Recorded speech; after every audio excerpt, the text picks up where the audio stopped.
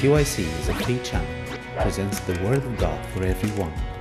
Your support will help us to continue the mission. Visit our website, cycnow.com. Even $1 will make a difference.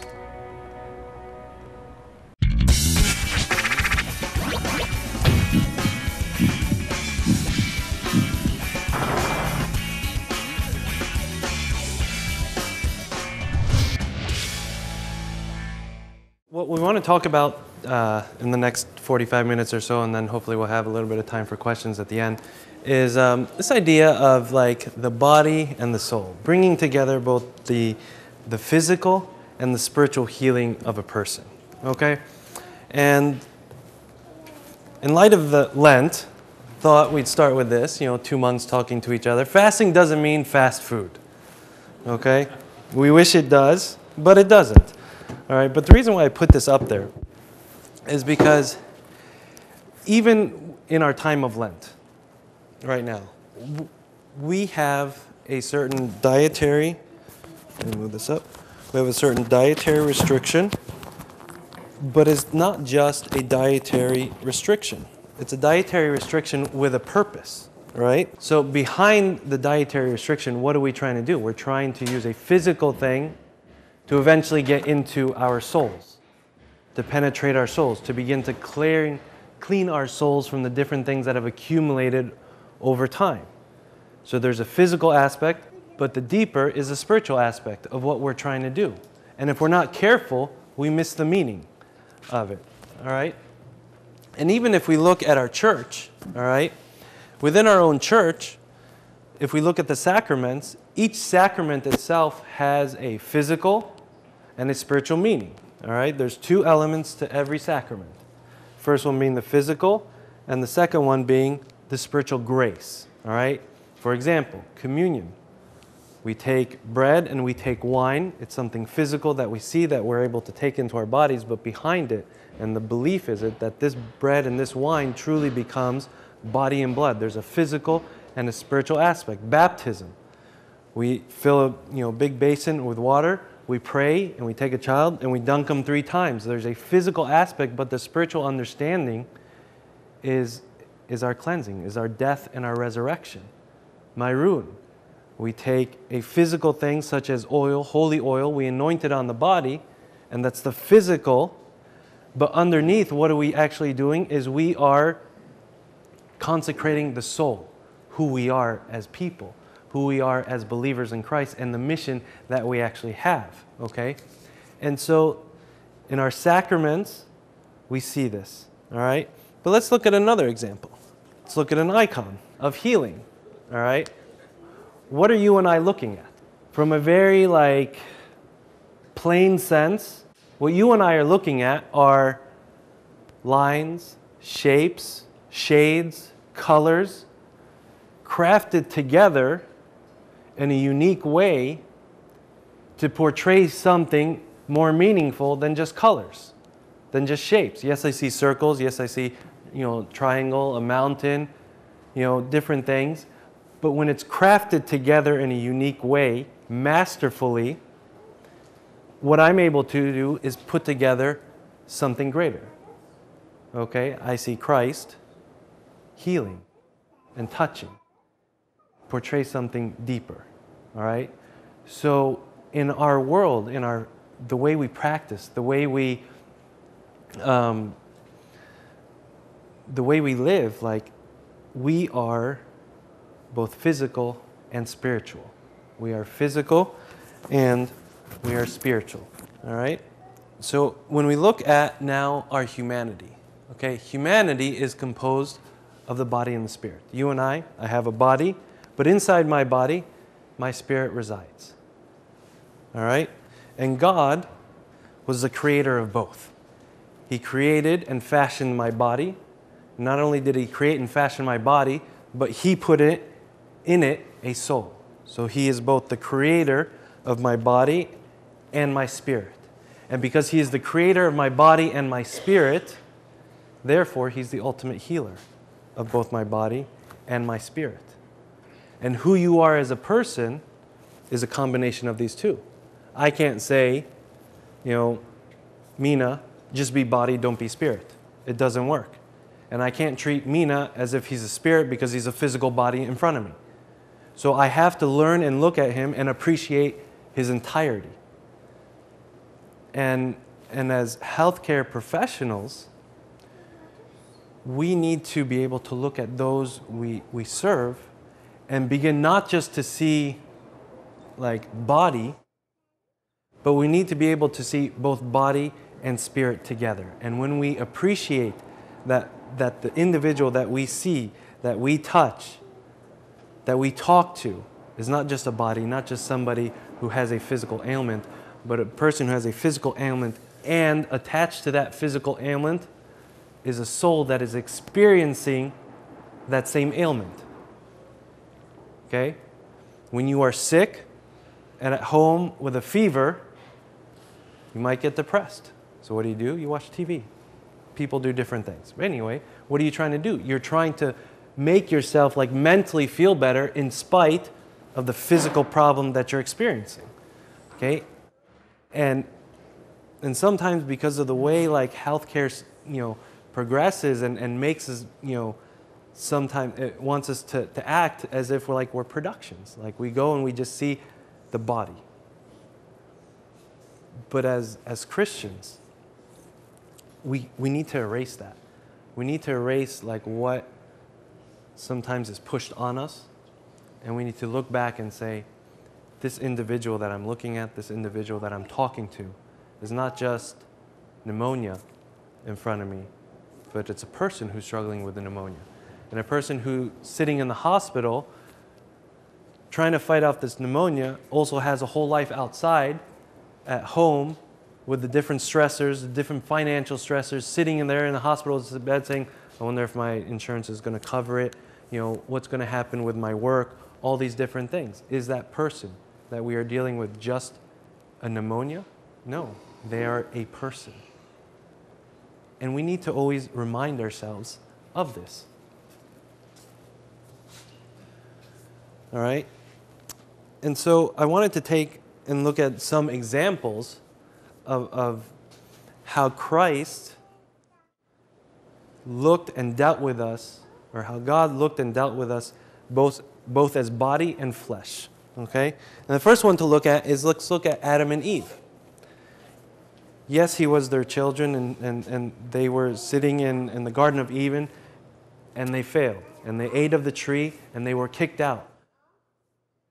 But what did Christ do? What did God do to them? He took clothes and he cared for them. He put clothes on them. He didn't just see them as people he was kicking out. He said, yes, they may not be able to live in the garden, but what do they need? They need physical nurturing too. And they don't even know really what that is because they're just beginning to step in this whole new idea of life outside the garden, but he cared. Israelites in wandering in the desert for 40 years. He cared about their body. He gave them manna every day. He cared about the body. But not only through the body, but he was starting and always making plans for our souls. And through his different covenants, which he made with Abraham and David and so on, he planned for the salvation of our souls. So not only was he dealing with our physical body, but in his mind and in his actions, he cared tremendously about our soul. And he continued to work on both caring for us physically and dealing with us spiritually. He never separated the two. Yes, sometimes he made one harder than the other, all right? But he cared for the two. And to him, they were inseparable. And ultimately, through his death and resurrection, not only did he fix the body, but he fixed the soul as well. He combined the body and the soul, and he addressed both of them and became the ultimate healer. He took death, which was the final common pathway of all our bodies, and he conquered it, but at the same time provided an everlasting life for our souls. So as Christian healthcare providers, we need to see the same thing. And it's a challenge. It's a challenge to look and say, like, if you're a pharmacist, it's a challenge to say, well, this pill bottle is not just a bunch of pills. This is something that is going towards somebody, and I need to, not just see the name on it and what it is and how many pills and how many refills, but I need to realize like, oh, there's an important medicine. Let me make sure that they know everything about it, that I can help them with, okay? And if they're having trouble paying with it, think with them. How do I help them get around this problem? And the more we push ourselves to look and not just see bodies, but see both the physical and the spiritual, it changes who we are as people. It changes the way we deal with things. All right, I want to take an example. All right, yes, we look at soul and body together, but I want to look at this story. And we know this story. It's the lame man who his friends opened up the roof where Jesus was preaching in, and they lowered him in. And what did Christ do? What was Christ's first thing that he said? Your sins are forgiven. If you were this man, you wanted to hear, rise up and walk. And let's say, for example, that Jesus never got to the healing. Would this be any less than a miracle than what it was? For him to just say, when Jesus saw their faith, he said to the paralytic, your sins are forgiven. If it just stopped there, would it be any less amazing? No, because really, what's more important? Yes, the soul lives eternally, and the body we struggle with for a while, but eventually we'll get a new body. But what Jesus was trying to say is that the soul is eternal, and we need to focus on the soul. And remember that the soul will live forever, and it will either go to the eternal life or to Hades. And what he saw was that he wanted this man to enter eternal life. And so he focused on the soul. Yes, the story continued, and yes, he was healed. All right, I'm going to throw another verse up there. All right, Matthew 18:8-9. It says, if your hand or foot causes you to sin, cut it off and cast it from you. It is better for you to enter into eternal life, into life lame or maimed, rather than having 2 hands or 2 feet and to be cast into everlasting fire. And if your eye causes you to sin, pluck it out and cast it from you. It is better for you to enter into life with 1 eye rather than having 2 eyes to be cast into hellfire. All right, so again, the Bible tells us that the soul is extremely important. And in a way, it trumps the body because it's eternal and the body will be replaced. So clearly this leads us to one logical choice. Take your white coat and trash it. Right? That's what I would do. Take your white coat and trash it because the soul matters more. Clearly that's not what I'm here to say. All right? But I wanted to bring out that point because what we want to start to look at is the synergy between the body and the soul. The synergy that can happen when we look at both the physical and the spiritual and begin to weave them together as they are and appreciate the truth that we can't separate the two. But when we begin to appreciate it and when we begin to address it in its entirety, then the two start to work together. All right? I want to read something that was written. It was written by Father Stanley Harakas, and he is an Orthodox theologian, and he actually started to write an Orthodox perspective, a paper on the Orthodox perspective of bioethics. And in bioethics, there's this encyclopedia of bioethics, and the different, sects and religious groups and so on and so forth submit their points of views and their stance on certain issues, and then they're compiled all, and then the code of bioethics comes out of that. And so he was the first to begin to write from an Orthodox perspective and put the Orthodox perspective into this encyclopedia of bioethics. All right? And what he said was really nice. He said, medical treatment is also seen as a human cooperation with God's healing purpose and goals. In fact, all of Orthodox teaching recognizes a place for human effort, striving, and cooperating with God's will. technically known as synergy. This belief requires the exercise of human talents and abilities for salvation, for spiritual growth, for moral behavior, for achievement of human potential. So in principle, the use of healing, medicines, and even surgical operations have generally been understood throughout history in the church to be appropriate, fitting, and desirable ways of cooperating with God in the healing of human illness. All right? I think this quote is really nice in saying that our God is a God who heals. But He has two ways of doing it. There's a physical way, and He may or may not choose to heal that way, but in cooperation with the physical is the spiritual. And when we really look at these two together, and we do our part as healthcare providers to provide that route of physical healing in a genuine, sincere, and comprehensive way, and I mean comprehensive in seeing that this person is not just a body in front of me, but that this person has a soul, and his soul and his body are linked together. When I appreciate that, then I'm working with God. Okay? And I do not limit myself to saying, oh, this medicine didn't work, I got nothing else to provide. No. You do have other things to provide. You can provide healing in so many different ways. But I want to look at this verse, the image and likeness. It comes from Genesis. Then God said, let us make man in our image according to our likeness. Then God blessed them, and God said to them, be fruitful, multiply, and fill the earth and subdue it.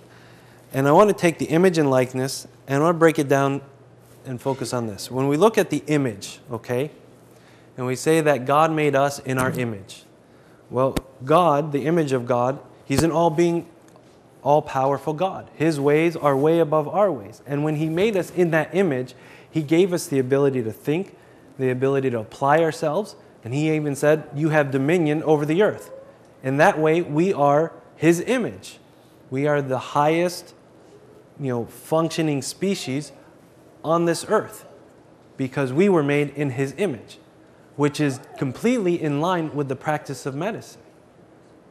He gave us the ability to understand and study and refine science.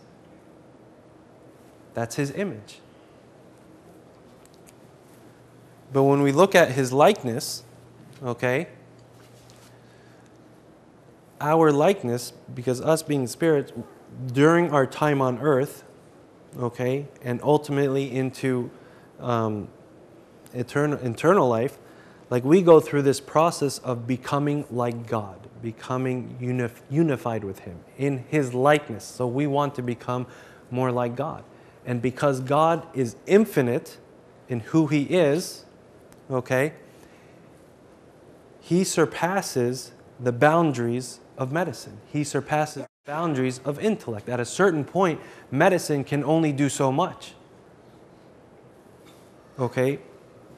But even though medicine may stop and the body may stop, our ability, our soul in its life, eternal journey to be joined with Christ, that never stops. And because that never stops, God has the window for miracles that go beyond what you and I or any healthcare provider can do, because we are made in His likeness. And His likeness is well beyond our understanding or our, ability within medicine or within, any healthcare, division you're in or discipline that you're in. God is well beyond that. And when we appreciate that, we begin to bring these two together, and we reach our maximal healing potential when we appreciate the two.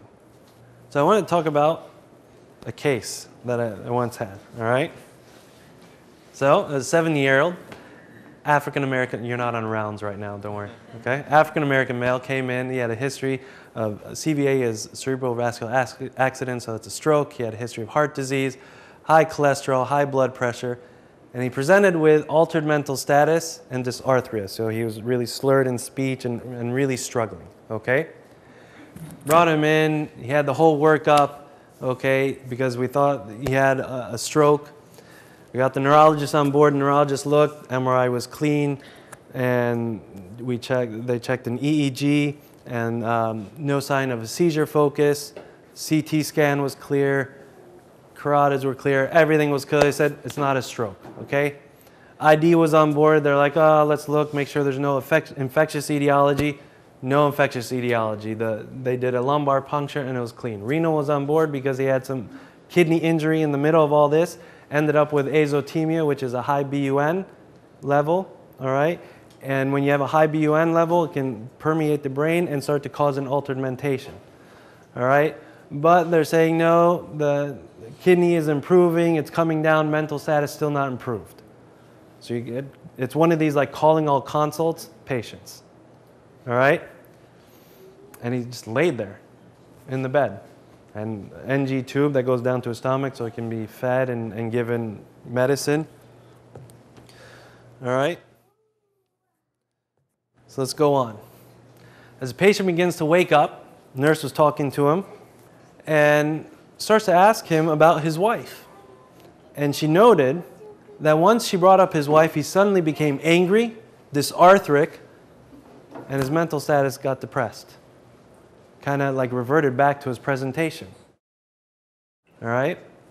And this is like several days into the hospitalization when every other like discipline is saying, no, it's not from this. On the day of admission, this patient was leaving his wife's funeral.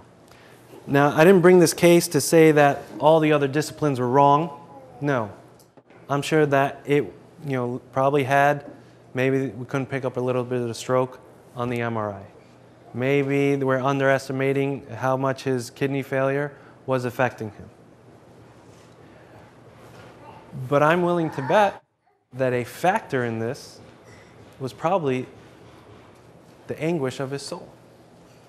And the body has an amazing ability to shut down due to psychological stresses and present in so many different ways.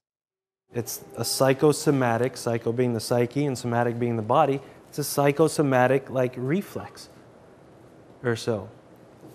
And so when we begin to appreciate the soul and the body and how they work together, and especially if you're in the mental health like discipline of medicine, you appreciate this more than anybody else, of how much the mind and the soul can affect the body. St. Maximus the Confessor said, suffering cleanses the soul infected with the filth of sensual pleasure and detaches it completely from material things by showing it the penalty incurred as a result of affection for them. This is why God in His justice allows the devil to afflict men with torments. Now God, we see it in Job and we see it in everyday life. God can use and chooses to use like physical ailments to do something amazing in the soul. And He may choose not to heal the physical because what He sees is that the benefit from the physical ailment may benefit the soul, and the soul is what lives forever. And so if our Lord chooses to use and appreciate our entirety, then if we are healers and we serve the ultimate healer, then we have to take on the same mindset, same mentality of how we approach who we work with. John 9 is the story of the man born blind. Okay? And in the beginning, Jesus and His disciples were walking by, and the disciples said, hey, who sinned, this man or his parents, that he would be born blind? And Jesus' response completely blew out their understanding of this situation. Okay? Jesus said, neither this man nor his parents sinned, but that the works of God should be revealed in him. Okay? God uses physical disability, physical pain, long-term illnesses, different things. Why? Because what he ultimately wants is for his glory to be revealed. But the word that's key, works of God should be. Should be leaves it open. Okay? This man born blind could be the most bitter man ever and refuse to allow Jesus to work with him and to heal him. Should means that it's left up to us how we respond to what's being thrown at us. The different physical diseases, the situations in life, how we respond can play a huge factor in whether we see God's glory revealed in us and whether God's glory would be revealed in the person that you're working with, that you're striving to work towards healing with. Should. And you can play a huge part in getting past the should and saying, let's see what God has revealed.